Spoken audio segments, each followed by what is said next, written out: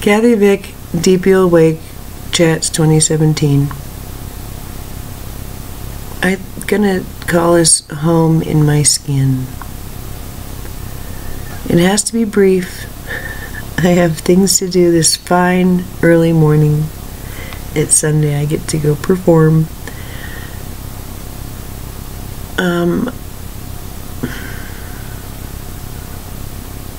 It's bothered me how this seems to be something that is a compulsion I have to continue, and I knew I wasn't complete.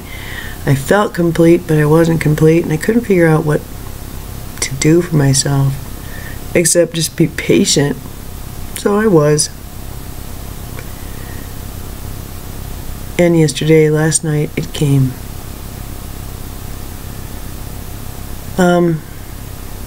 It's all right there. And I kind of feel like maybe there might be one or two people who've been following along, saying, when is she going to get it? I don't know. When do you think she's going to get it? I don't know. Maybe never. It's pretty obvious. What's the unifying theory? What's the explanation for all of this? I didn't like the identity or the context of straight up ascension. It's too Judeo-Christian. It's too limiting. Sure, I'm a confirmed Lutheran, but I'm not just that. So then I walked it back. Okay, well, what I really identify as is Hindu. So all right, that's older. But what feels best? The wise and gentle knowledge of the indigenous. That's what feels best. But I don't really feel like I can own that, because the white people have done such horrible things to them, to the most wise and gentle among us, and I don't think that it's right for me to then walk in and say, oh, by the way, I'd like your philosophy and your identity too. Thanks. I think that's gross. So where does that leave me? And then I found myself with the ancients, with the indigenous. Well, that makes sense. But it goes back further. Not only am I really do, well, the indigenous, they all know about star people. That's where we all came from, is the stars, and star people would come down and explain things and be nice to them and be terrible and scary sometimes, I guess, but they were a benevolent race. Sometimes they're of the earth, they come out of the earth, but there's these beings that don't look quite like you, and they hit you with knowledge and love. Well, that's sort of if you go back into the esoteric history, that's what it's been about. Visitors come, say, hey, here's some knowledge, boom, have at it, bye, and then they leave, and that's kind of what parents do. Hey, I noticed you're struggling. Hey, here, boom, let me put this on you, boom. Okay, I trust you, you're smart and brave and beautiful, so that is all.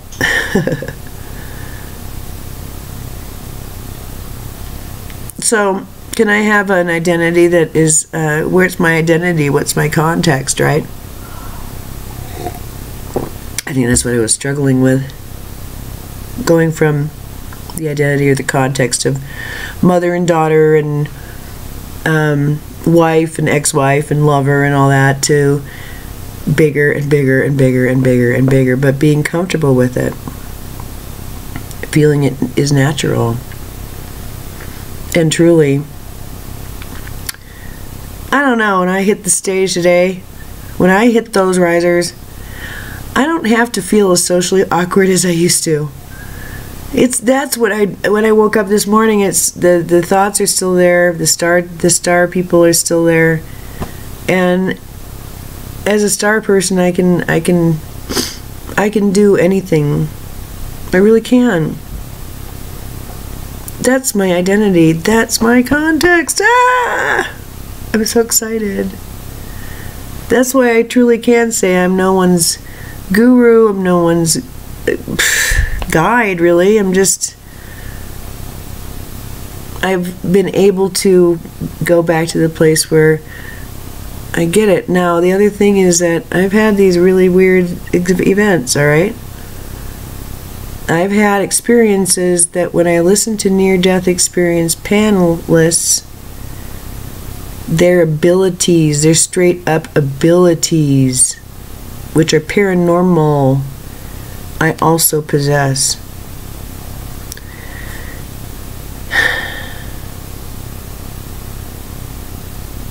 And I couldn't really explain that portion of my being using ascension or Hinduism, really. Got closer, but no. This is a scientific thing. I had an event in May where I had a beam of light that felt like it was physical and it had sound go through my head. And when I woke up, I felt like I was a galaxy smushing my leg probes into a wetsuit, and I could hear it. It was the weirdest thing. And then I had to figure out how to stand in this body and then like put it on somehow. It was the weirdest thing. And then I slumbered to my bed and went back to bed. Well, that's not a walk-in situation, that's an expansion. But I know that the heart of the galaxy, the heart of the multiverse, is a source of benevolent love that is so profound and unspeakable. That's where we come from. And sure, you can put it in Judeo-Christian terms, or Hindu terms, or Native American terms, or transpersonal terms. Make your, Savior or your Jesus, your lover, whatever. These are all metaphors for what's going on for me, just for me. It's like that whale image they gave me and you. Imagine a whale. You see the whale swimming in the ocean. So alone, it's so alone, it doesn't have a pod. No, it has it's swimming with a pod. It's just that you can't see the pod because you don't have the eyesight to see. It swims with buddies who are vibrating higher and they're not visible. It doesn't mean they're not there. And they had used that metaphor for me, but I hadn't really, and us, but I hadn't really applied it. And now I can. No wonder I feel lonely. And my friend told me this one time, if you know you're the only one like you around for you better get used to it. And I didn't like that, but I did like it, and now I understand it. So I'm really excited. And I can say I'm a star child without really knowing where I come from. I don't have I've come from source, baby. We all do. And I've had lots of pit stops. I've done this ascension thing lots of times. This is an important one. And I'm here doing a double backflip sow cow thingy do. For Creator and for you and for me. It's a blast. But now as a star person, 9/11. Yes, yes, yes, 9/11. Ha! I'm gonna go take a shower and go fit in. And it doesn't fill me with anything but okay. That sounds good. That's a valid pursuit. And now honey, it's different. And it has to be documented. Not because I'm going to forget, but because I want to celebrate and I want to remember. Because I'm home in my skin. And I don't need to go to anybody and make sure about this. I don't, and I don't have to breathe a word of it. And if you don't see it, it just doesn't matter. I don't even care. That's how I know this is the truth. That's how I know. Because my spine is straight.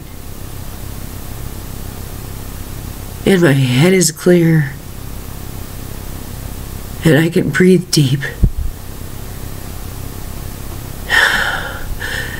And my gut is relaxed. My muscles aren't seized up. I don't have to adopt any of the human constructs. But I can acknowledge that I have been within them and I have seen them as me. And I have utter compassion for anyone experiencing that kind of pain. And I can't differentiate between human and non-human. That's not all right. Look at my skin. Look at my eyes. I'm human. But I am of the earth, but not from the earth. And I'm really happy with that now. I've been here a long time. And I will be here until the experiment is over. Part of me. But I know how big I am now. And I don't feel trapped anymore. That's my gift. And I'm very happy to give it to myself this day. Humanity this day. And to my family. Oh, the celebration. Oh, the joy. The homecoming. I know who I am now.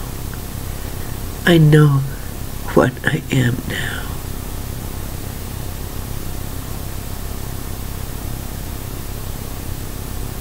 I understand what it is I am, have been, and always will be.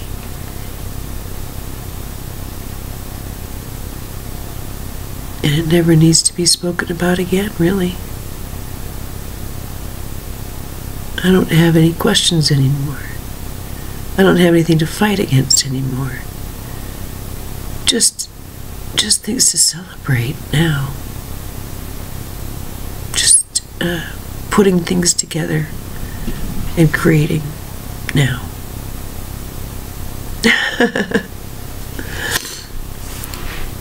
So I gotta go.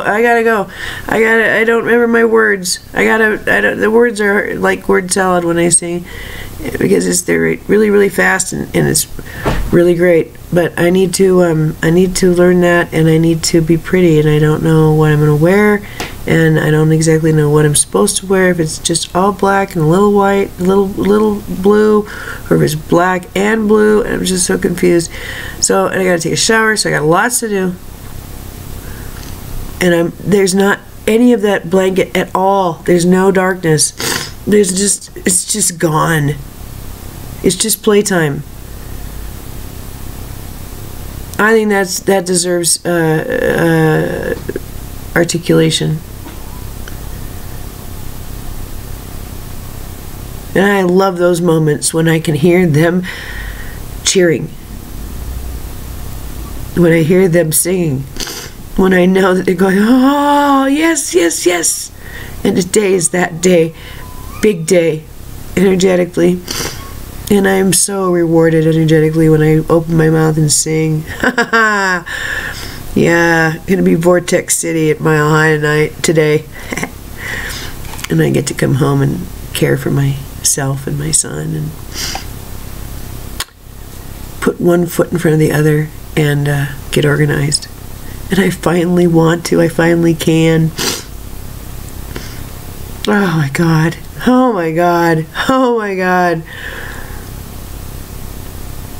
It's another storyline that closed. It's another...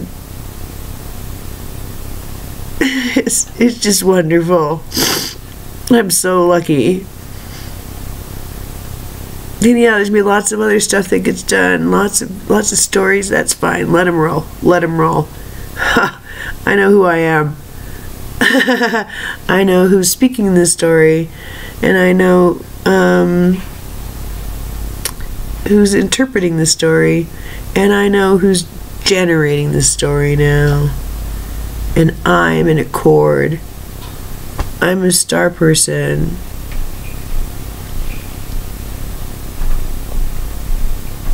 And an ancient,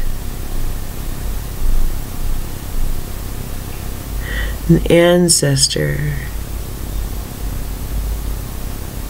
But I'm also, and this is true biologically, I have Jewish blood, Native American blood,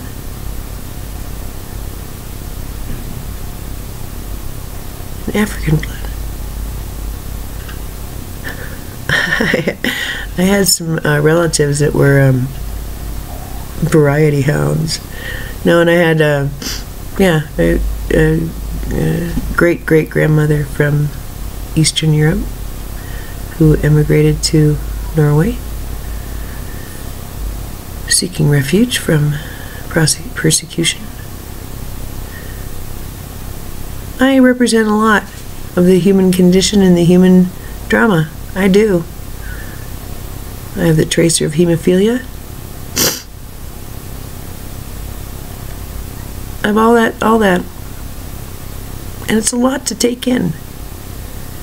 So I'm going to leave you this way. Completely self-indulgent, this work, of course.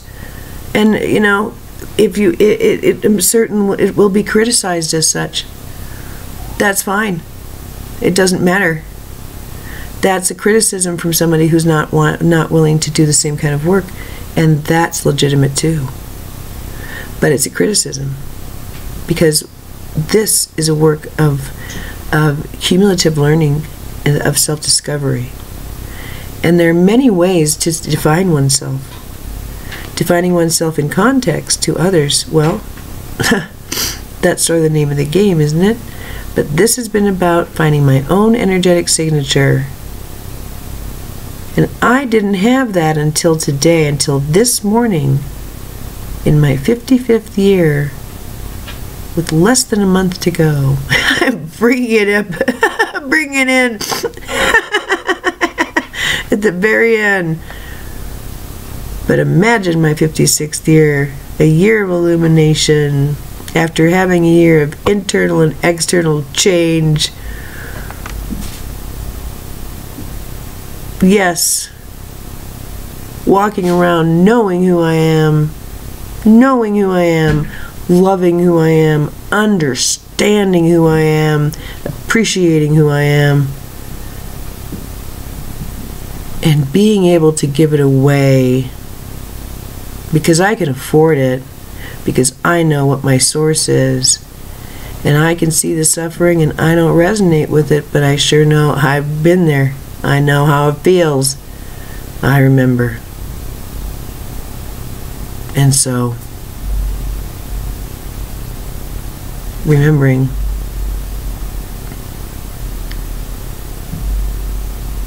I give love.